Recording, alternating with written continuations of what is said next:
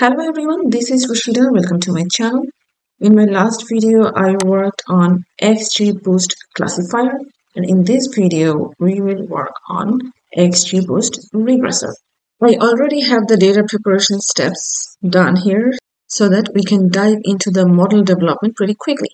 So let me walk you through the data preparation step I already have done. So we are going to use this housing.csv dataset for this problem. So we have price, area, bedrooms, and all these other parameters. So we will try to predict price using all these other parameters. Let's check the data type, and you see some of the features are object. So we need to convert them to numeric. I'm using this process to convert all the columns that are objects to the numeric categorical variable. So for I in df.column, so we are looping through all the columns. If the column data type is object, it's converting it to numeric variable. Checking the data types of the df, the whole data frame again, and you see all of them are integers. Next, here we are defining training features and target variable. And training features are going to be all the columns except for the price, and target variable is the price. Here, using train test split method from sklearn library, we are splitting the data set into training and testing portion, keeping 20% of the data for testing purpose. Okay, that's all about data preparation. Let's get into the model development. So first, we need to import the XGBoost Regressor. XGBoost import XGB Regressor, and then define the parameters. I will put all the parameters in a dictionary. Objective. I'm going to use objective as reg linear.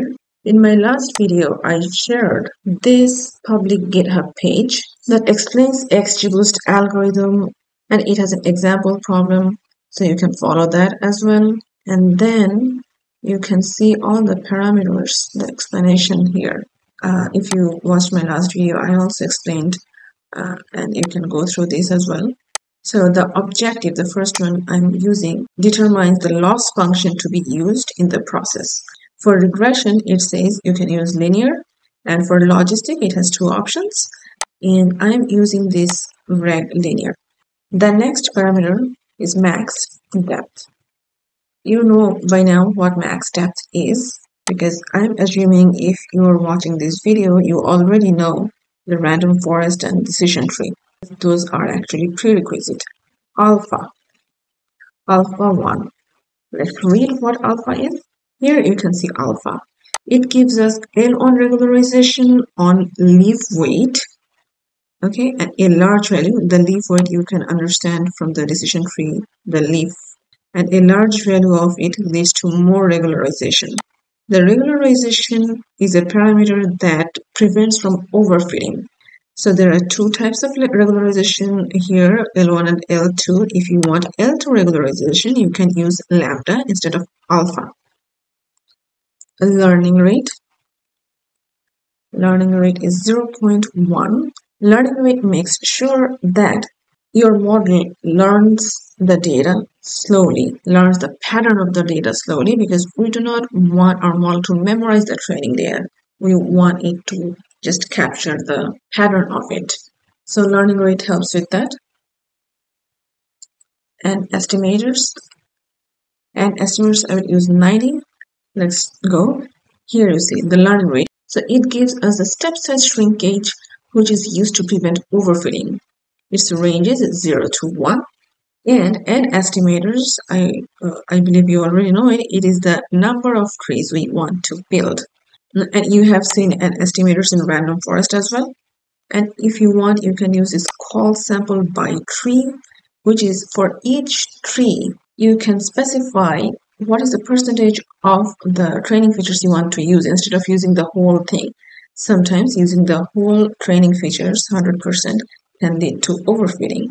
if you are seeing overfitting in your model. But we haven't seen anything yet because we haven't run any model yet. So let's try and run first. If we see overfitting, probably we will use call sample by tree as well. When the parameters are defined, I have to XGBoost. So just calling the XGBoost Regressor method and passing the parameters we just defined. XGBoost.fit. Now we will fit our training data so that the model can learn from training data. Okay, model training is done. And this is a regression problem, so I will use mean absolute error from sklearn library to evaluate the model. So from sklearn.matrix, import mean absolute error. And then while pred, we need to find the prediction XGBoost.predict. I will use test first, test data. Okay, now mean absolute error, y test, y pred. Let's see what the mean absolute error we get. This is the mean absolute error for the test data.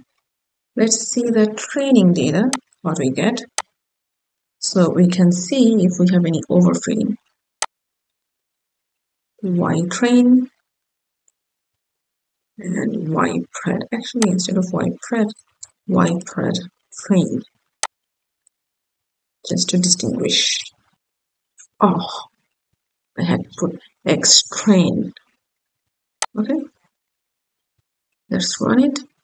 And we can see on training data, our mean absolute error is much lower than the test data. So clear overfitting here. Let's tweak some of these parameters and see if we can improve the overfitting issues. Okay, I'm just copying and pasting. The objective we have reglinear. Though the loss function may or may not do anything to help with the overfitting, but still I want to use a different one just so that we learn one more loss function. Okay, max depth I will keep 4. Alpha I'll make it 10. As I mentioned earlier, alpha is L1 regularization parameter and it punishes the model if there is overfitting. So instead of 1, I'm going to use 10 this time. Learning rate, let's do 0.05. Let's try an estimators of 85. All right, model training is done again. So just copy this to see the mean absolute error for test data. It's a little bit lower than before, but let's see what happens with training data. Voila, you can see. So it's much closer, right? Compared to these two mean absolute error, these are far apart, right? These two are much closer than that. Also, the mean absolute error for test data is much lower than before. So we improved the mean absolute error and also brought the overfitting issue in much tolerable limit. If you want to try more and if you want to tweak these parameters more, please feel free to do so. Tweak these parameters some more. The only way to improve your machine learning skill is to try to improve a model or make your own model. And I will leave you here. Please like, comment, share, and subscribe. Thank you so much for watching.